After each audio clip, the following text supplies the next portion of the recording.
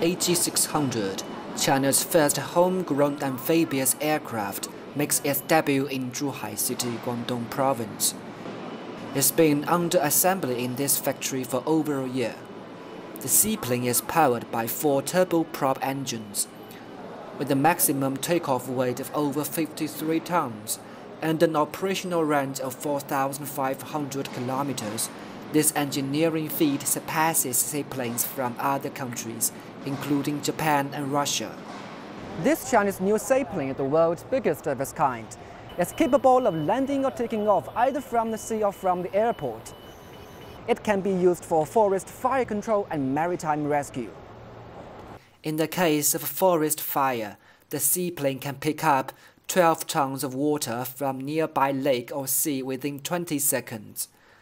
The plane can also rescue up to 50 people in a single trip.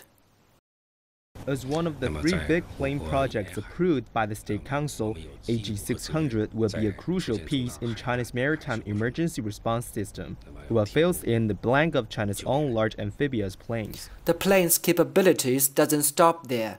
Without stopping to refuel, the plane can fly a round trip between China's southern Hainan province and the shoal of Zhongmu Ansha, the southernmost point of the country's territory.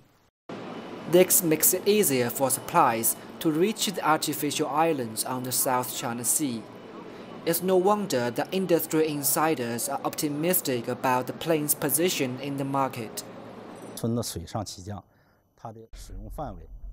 The birth of AG600 is very meaningful, especially in the backdrop of China's Belt and Road Initiative that needs more maritime security guarantees and rescue measures.